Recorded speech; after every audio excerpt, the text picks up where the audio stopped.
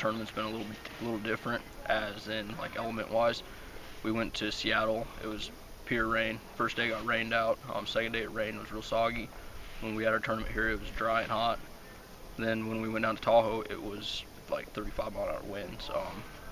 We really haven't been able to get into like a confident groove yet, just because we've been facing so many different things. I think this is going to be a good experience for us. This is going to really put us in a perspective of where we are as a team and what we need to improve on, because after all, we need to get ready for Pac-12s, even though it's next spring. But, got some good players. We got some great players coming in.